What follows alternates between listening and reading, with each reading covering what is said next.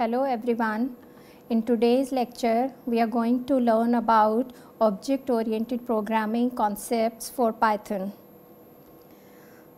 These are some of the major principles of object-oriented programming for Python which are given below. We have classes, we have object, method, inheritance, polymorphism, data abstraction and encapsulation. These are the major principles for object-oriented programming. Any language that has these features, we say that that particular language is an object-oriented language, and Python has all these features. That is why we say that Python is an object-oriented programming language. We will be discussing these principles one by one in detail. We'll start with the class. A class is a collection of objects. A class contains the blueprint or the prototype from which the objects are being created. It is a logical entity that contains some attributes and some methods. We can create class by using the class keyword. We have attributes, we have set of methods within the class. You can see this is the definition of a class. This is the general syntax how we can create class in Python. We have class, we are using class keyword. This is class name, and under this indentation we have set of statements under the class. You can create set of methods, set of attributes under a class. We will see with one example how we can create a class in Python along with the attributes and methods. Now object.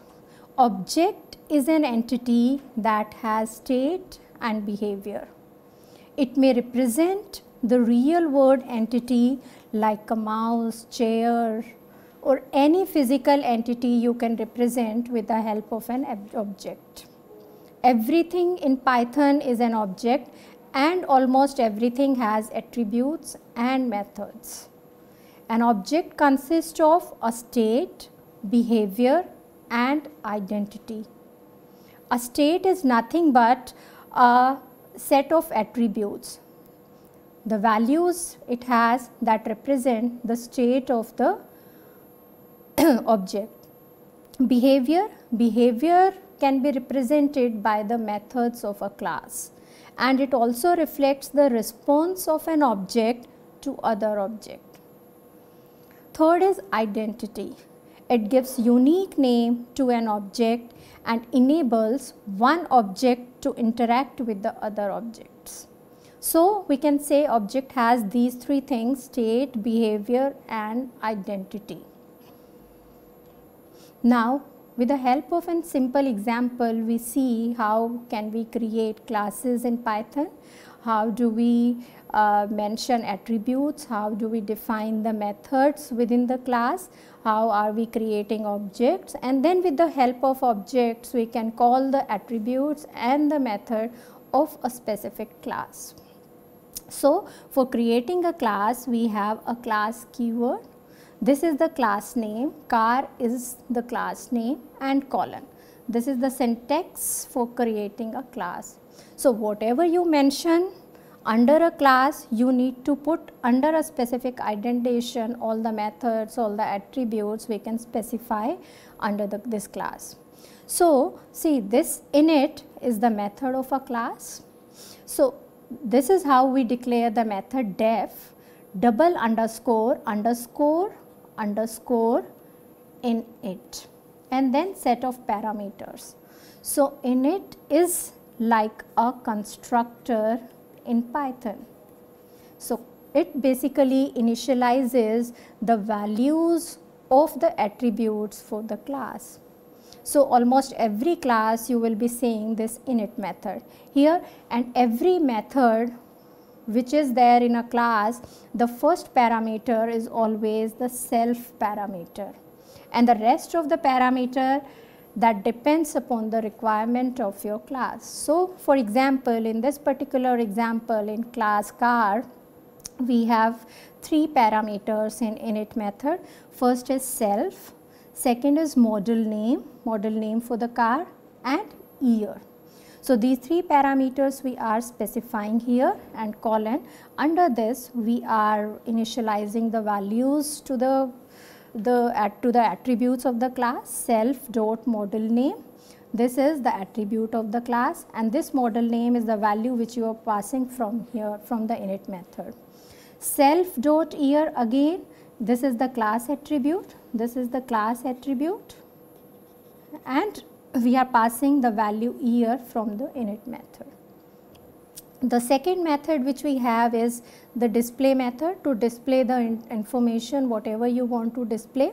So we have self display, def display, and because we do not have any parameter to pass inside the display method, so we are passing the self parameter. So self is the default parameter which we need to pass in every method, in every function which we are creating under a class.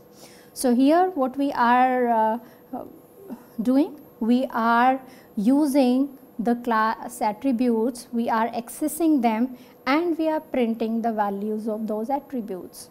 So how do we access the class attributes? Using self dot model name. So self dot model name will access the model name of the class, and self dot year will have the year. So this way we have defined the class successfully. Now how do we access the method of the class? How do we access the attributes for the class? So for that we need to create the object for the class. So this syntax is for creating the object. This is object creation for class. So this is object name is equal to class name and the parameter list which we want to have.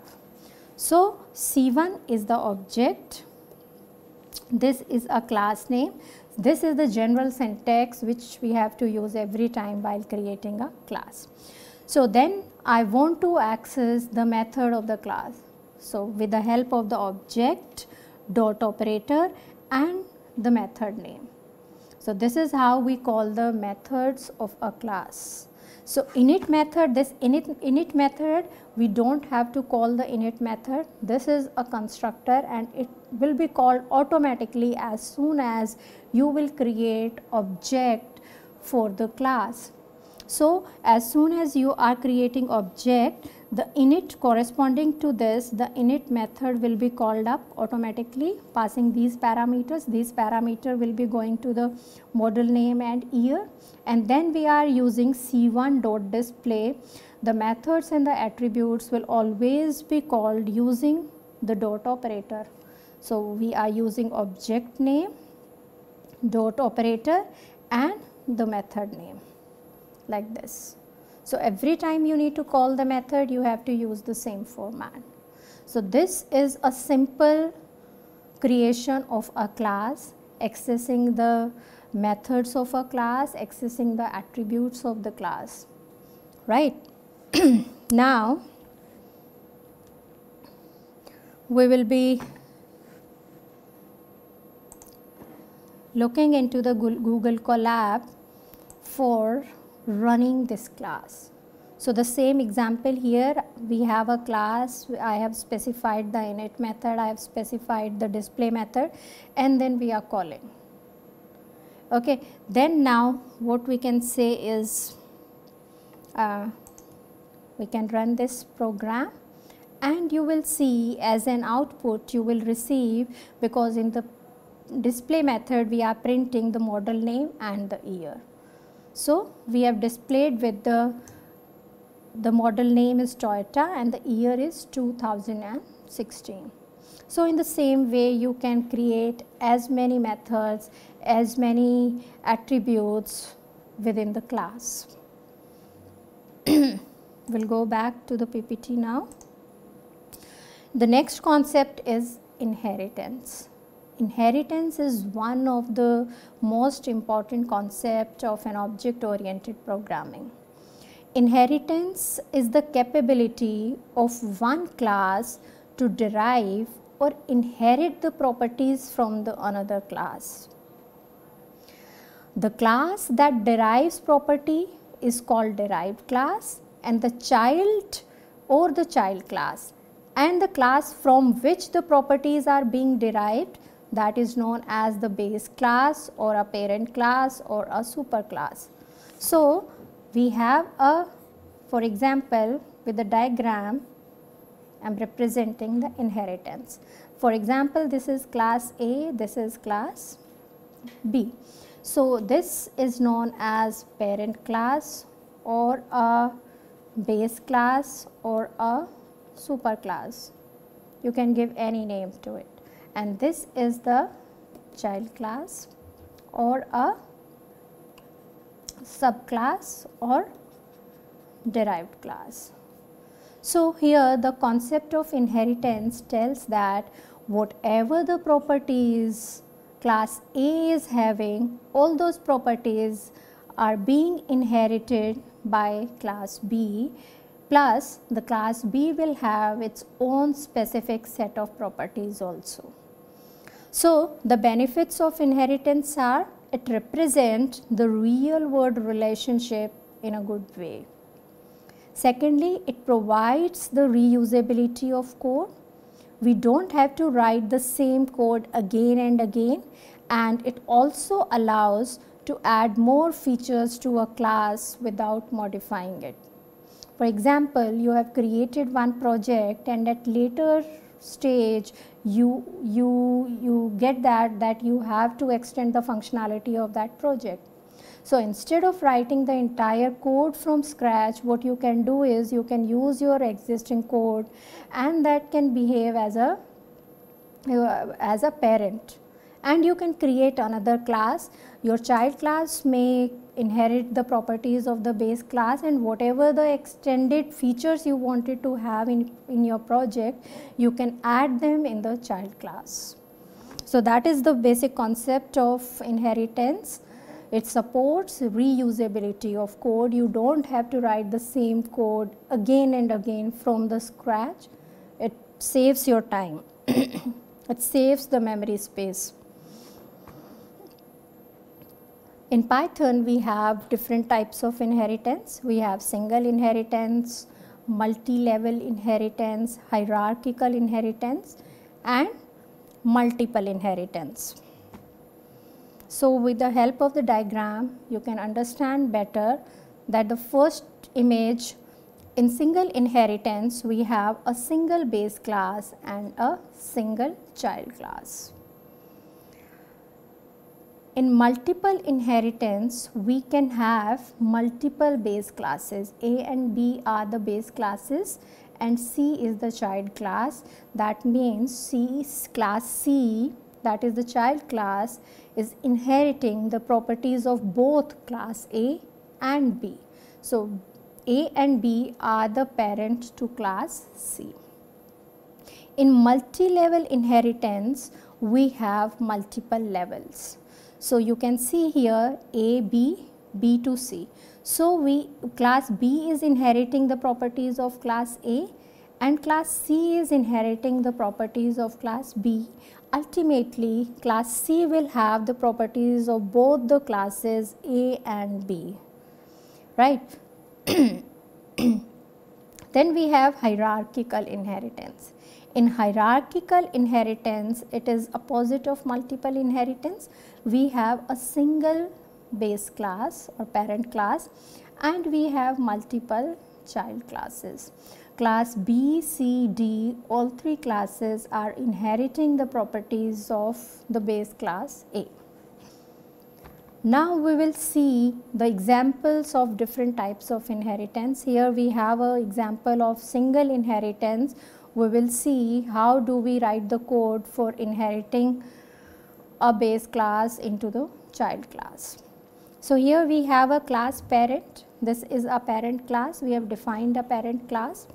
In the parent class, we have two methods. One is init method and the another one is the view method, which is displaying the information. So I've already told you about the init method, what is the role of init method. Here we are taking 3 parameters. Self is the default parameter in every function. We have fName and fAge. So first name and age, these are the class attributes. In order to access the class attributes, we have to use self dot first name. So whatever parameter which init function is passing through will be going into the first name. fAge will be going to the age. In the view method, in another method, we are displaying first name and the age. Now we have a child class. Now the child class is inheriting the parent class. So for that the syntax is, this is the child class name, and in the functional bracket we have to write the name of the base class and colon. Here you have to specify the init method again, because this will be the constructor for the class. This is how you will be constructing the values of the class attributes. Now we have init method with again the same parameters def, fName and fAge. So fName and fAge, they are the attributes of the parent class. For calling the parent class constructor, we have to use here parent dot init. Now here first we have to call the parent class constructor. So we are passing these parameter to the parent dot init method. Now the self dot last name, this is the attributes which belongs to the child class. So here we have this Edureka in the last name. We are printing here the course name, the first name and the age. So here you can see that we have created an object, and when we are using inheritance, the object of the child class will have to be created all the time, right? So we are creating the object of the child class OB child, and we are passing 2 parameters which are first name and age, and the child parameter, the last name, this here we have defined here already, or otherwise you can pass the third parameter also, and in that case this will be overwritten, right? And we are calling the view method. So we have the view method in the parent class also, in the child class also, but because we have created the object of the child class, always the method of the child will be called up. So here the child view will be called up and it will display the information, the first name, the age and the last name. We can see the output of the program in the Google Colab.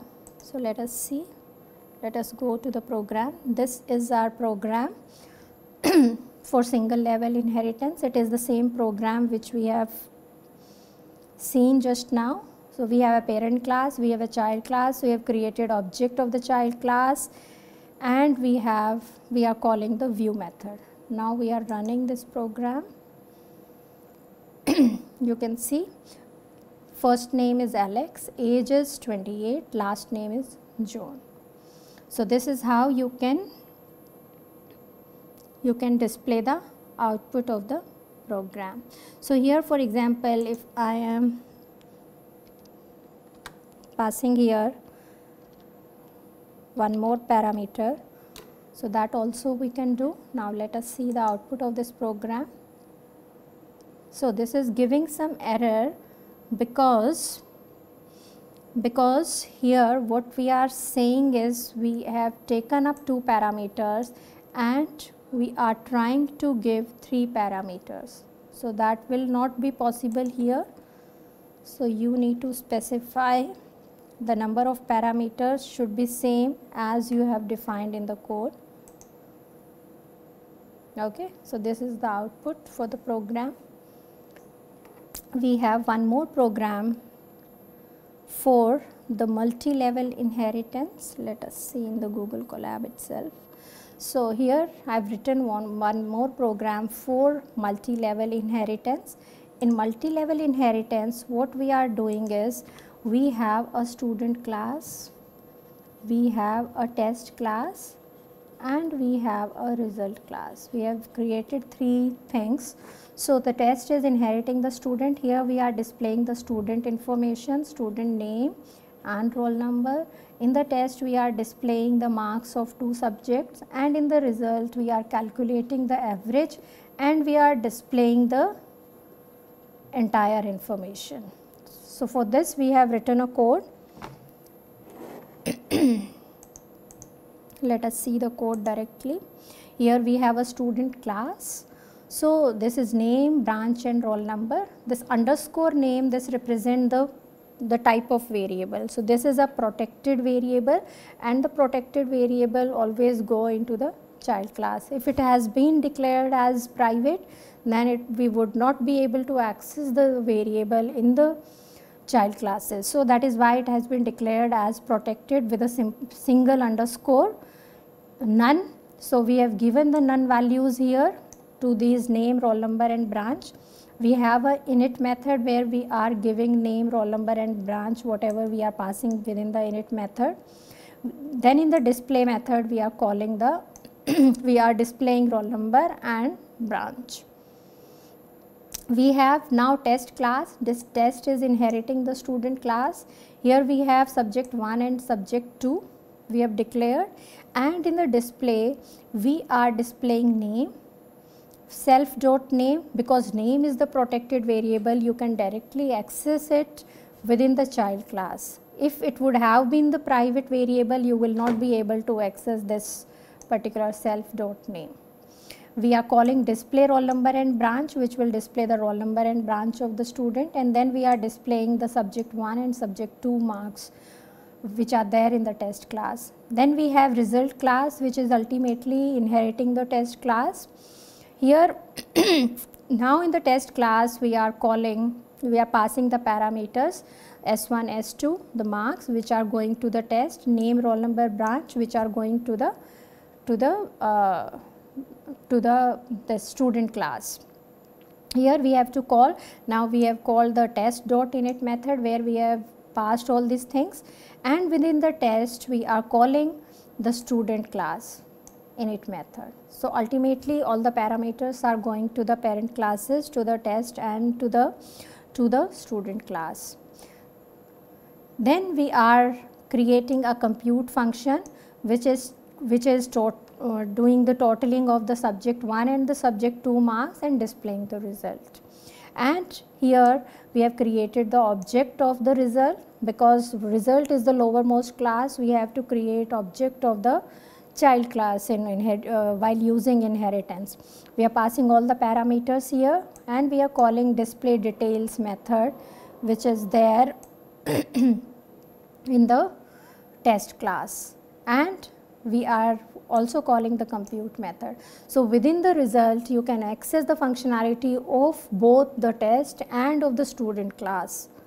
So this is how the inheritance works, and you can see the output of this program, name, roll number, branch, and then we are displaying the subject 1 and subject 2 marks, and then we are displaying the result.